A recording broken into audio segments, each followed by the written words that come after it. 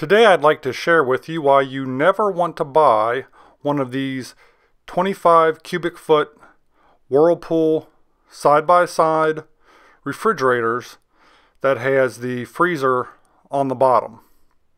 Now, admittedly, before we get started, I should tell you that this refrigerator is, several years old, but this problem that I'm going to show you started just as soon as it got out of the warranty period.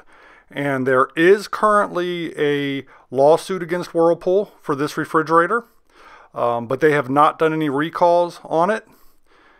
And just to show you the tag there, Whirlpool Gold, and I'm going to show you why this refrigerator is absolute junk and what it's been doing for the last several years.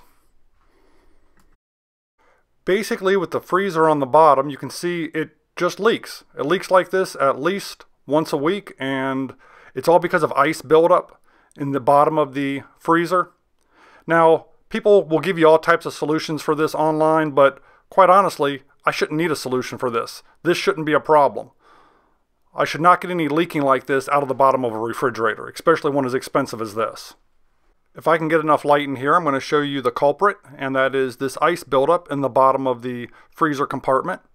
There's a layer of ice that covers the entire bottom where this little depression is, this little pan, and when that overflows, it just leaks out the front of the refrigerator, and usually you can tell by looking at the side or at the front sometimes. Now, basically, I guess this is because it's not condensing correctly or whatever. That's what I've read.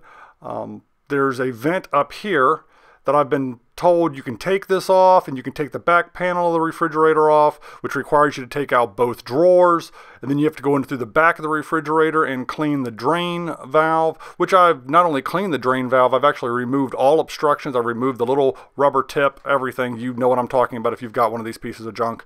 But again, I'm not exactly sure why I have to do all this and why Whirlpool hasn't recalled this refrigerator and actually stood behind their products instead of just basically taking money from the public and selling us junk that's just going to freeze up like this. So I'm going to go ahead and show you what I do to clean it up and what I have to deal with. So here we go.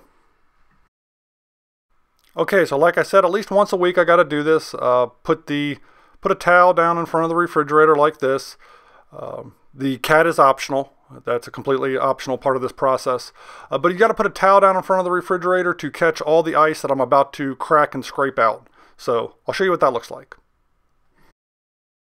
Basically, I get inside the bottom of the refrigerator with a metal spatula, crack all the ice up, and then shove it out the front of the refrigerator onto the towel. So this actually isn't near as much ice as is normally in there, and I'm actually kind of curious as to why it was leaking with only this much ice in there. And that's pretty sad that I actually know the different levels of ice inside the bottom of this refrigerator and dealt with this so many times. But that's it. I'll end up just wrapping all this up in the towel and either taking it to the sink and dumping it out, or taking it outside and waiting to get to do this fun process again next week.